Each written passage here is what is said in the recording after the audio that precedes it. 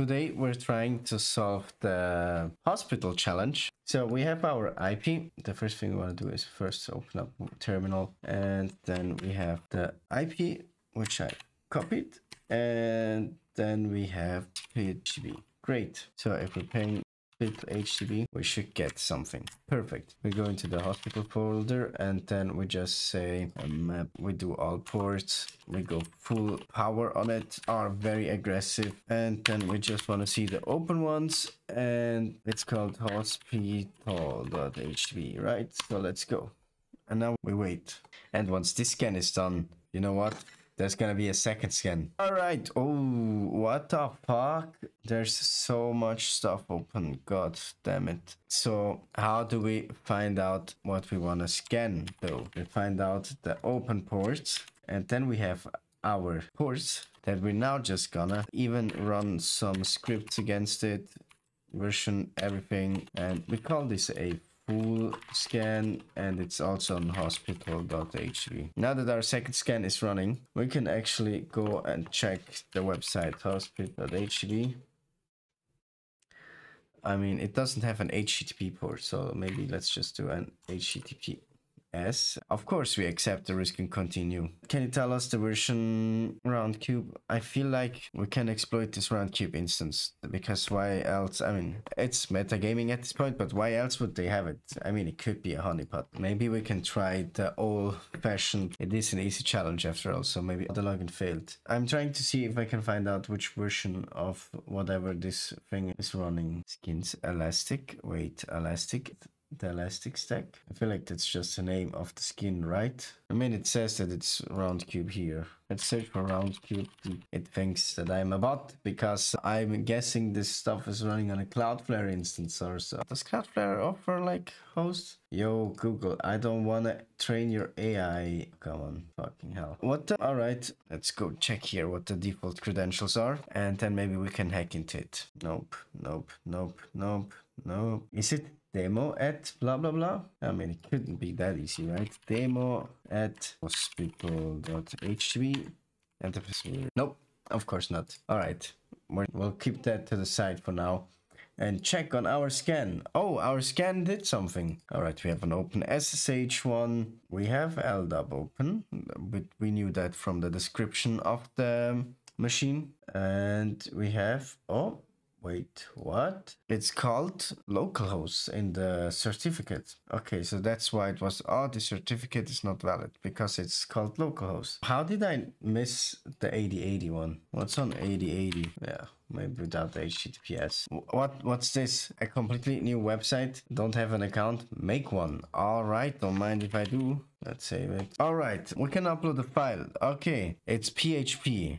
What happens to the file? We don't have any files as of now, so but we can change that. We'll just create a file to see if I can upload a PHP. I don't know if that's correct PHP. I haven't coded PHP in like forever, but we'll try. Okay, it's looking for image files, but maybe, oh, okay, that's an error. Let's find an image, a beautiful image of any suggestions. Let's look for hospital images and like get the free license ones, and then we get this one, and then we download this for free and we put it in the downloads folder, because why not? Error still, because I'm confused. Why?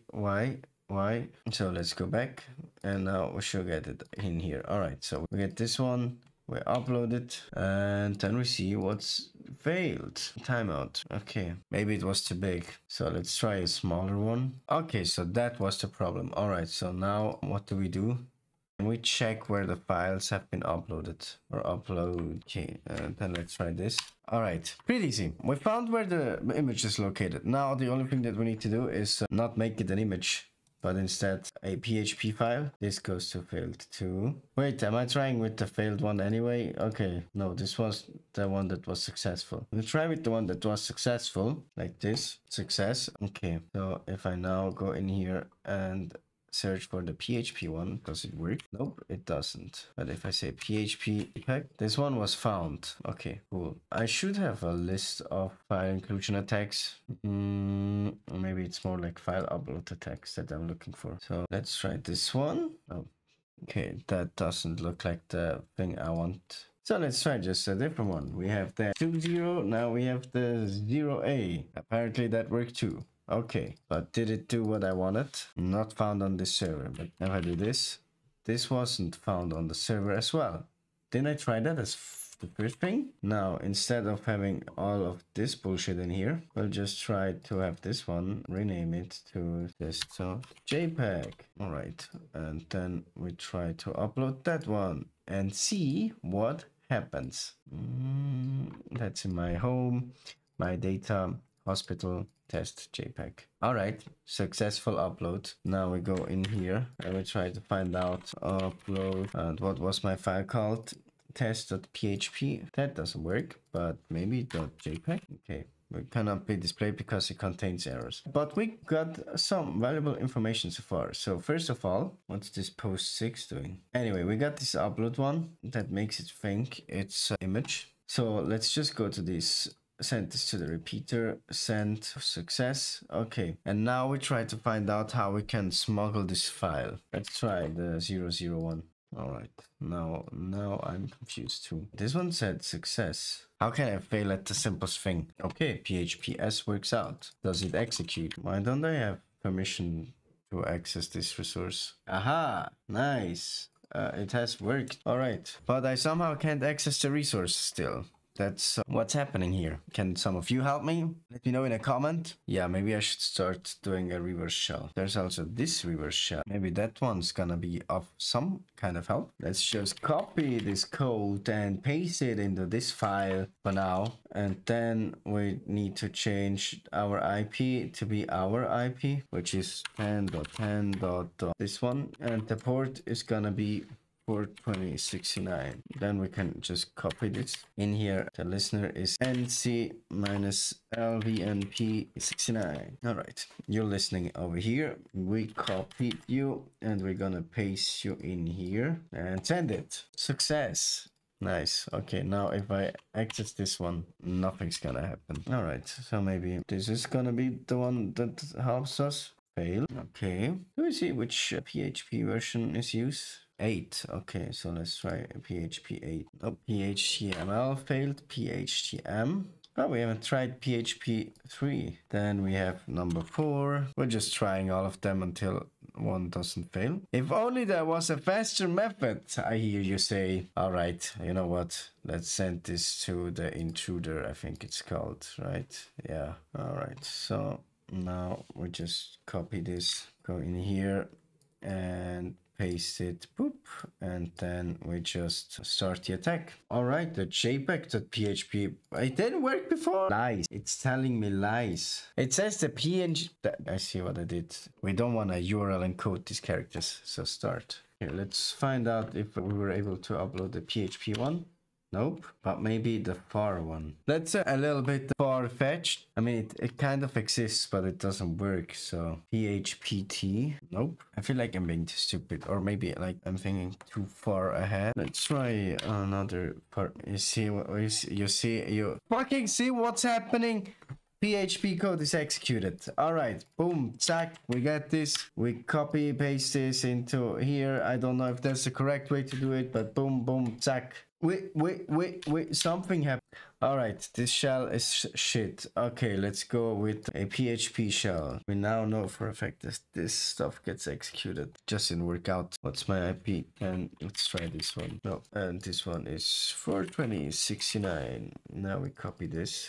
Sadly, no. Probably because of the shell, right? Wee, my voice is doing backflips, right? What's up? This file doesn't exist anymore. It does now, right? The one with the sh did actually more. I mean, can I execute shit with this? What's command for Windows? Dir, right? Am I? Nothing. Absolutely nothing. This doesn't work. But this one, I mean, I'm not sure, but I guess it has to be a Windows machine. So we need to build a Windows payload. Now the question is that does the whole shit over there work? So we do a Windows machine because I don't see it working anyway. Now this one does nothing. The only one that kind of worked was this shell. So let's copy this one and send it again. Now this worked. You see? And when I run this one, it just says can't spawn shell. I don't know why.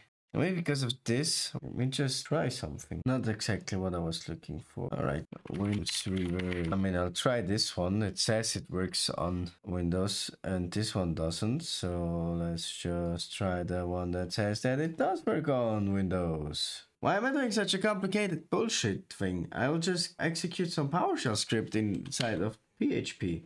What the fuck am I doing? Like, the easiest one is to system something. Stack. Boom, we copy the system part, paste it in here, and now instead of getting a CMD, we do this PowerShell stuff. I'll just run this one. That seems, why wouldn't that work, right? That should work. Nope, that didn't work. Nope. Is it maybe done with exec? Nah, shell exec. This should work. If it's nope, it doesn't. I am kinda lost right now. I can't believe it, but let's try the guided mode. What is the domain name? I mean, let's try the Vivali web shell. This seems to be too much work. The pony shell?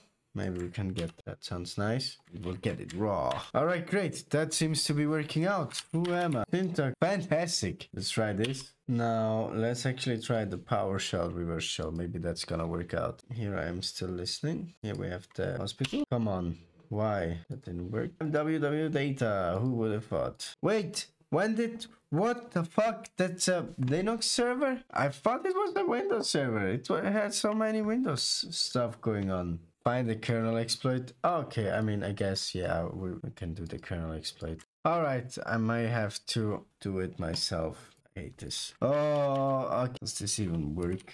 Yeah. I mean, I found a pretty easy payload, so I hope that it works.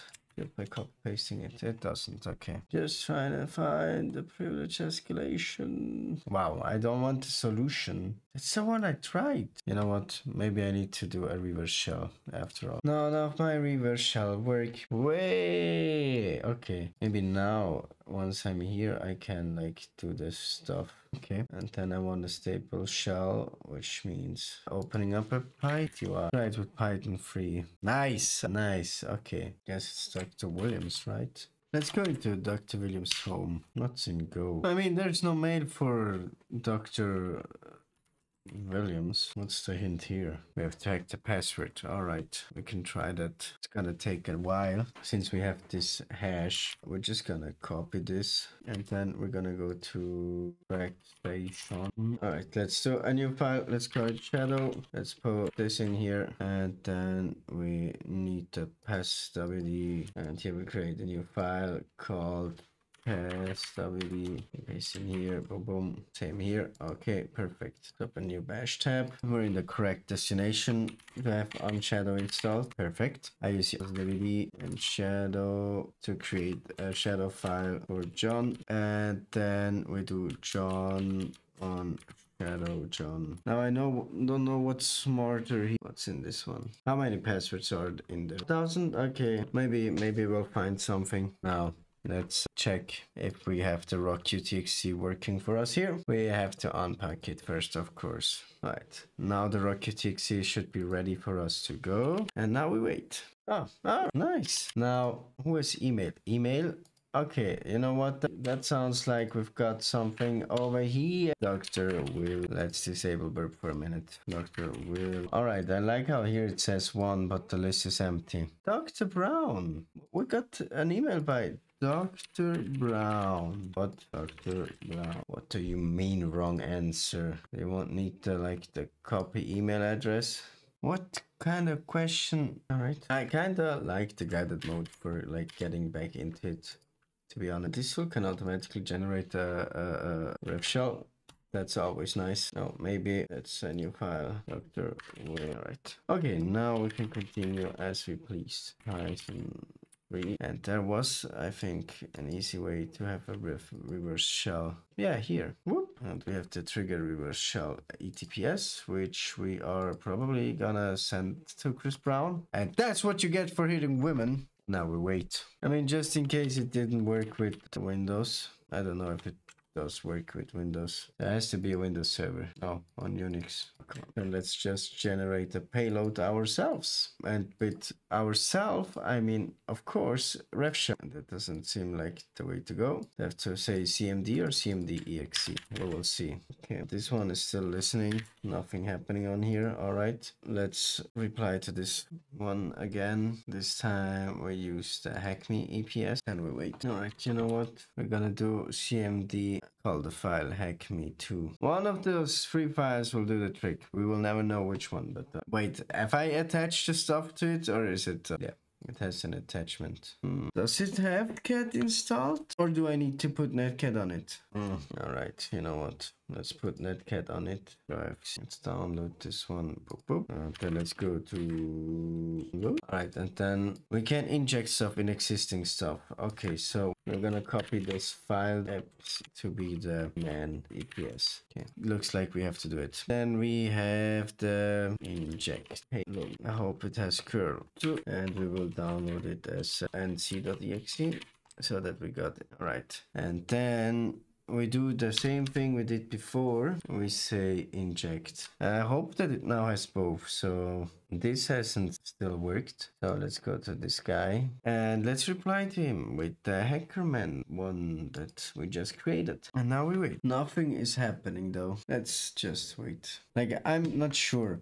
Did I mess it up by sending so many wrong ones first? I feel like this one should be the correct one. Should I reset it? You know what? Let me reset it. Go in here. Whoop. Refresh. What's up? Why are you unable to connect? You're up, right? Okay, now we have our prepared file. Our stuff is listening still. This one too. And we attach the file, which is the hackerman one. Here it's for 2070. All right, it looks good. I have attached it. Now let's send it. And then shit should start happening. Absolutely nothing is happening over here. And I don't know why. Am I doing something wrong or is it just broken? Maybe it doesn't like it when it's two. So let's just do one and then the other. I don't know. At this point, I'm just trying stuff. Let's generate one. There we go. It did. Okay. This was with the other one, right? So let's do this. Injecting stuff. All right. If you want it like that, then let's get it like that. I don't fucking care. Where could it be located? Usually it's the desktop, I think. We got it. Okay, I mean, we have Dr. Brown, right? Brown. Maybe let's try to persist the access a little bit more. There's exam. And there's a HTBox folder. What do we have in here? You know what? Can't we just upload a reverse shell here? I mean, I can't upload this. Maybe this doesn't work, but which one did we use for the pony shell, right? Can we upload that one? Pony shell. Can I access this one? That's the wrong app. Oh, that's actually the correct one even. What? Wait. What the fuck is happening? I'm confused as fuck. How? Wait, how is there two server? Wait, how? Nice, I'm authority system. Okay, nice. So the web server is running as root. That's fantastic. Oh wow, fantastic. That worked out better than expected. I was just trying to get like a foothold or like persisting the stuff, but I guess, yeah. That's all for today. Thank you very much for watching and see you the next time, whenever that will be. Bye bye.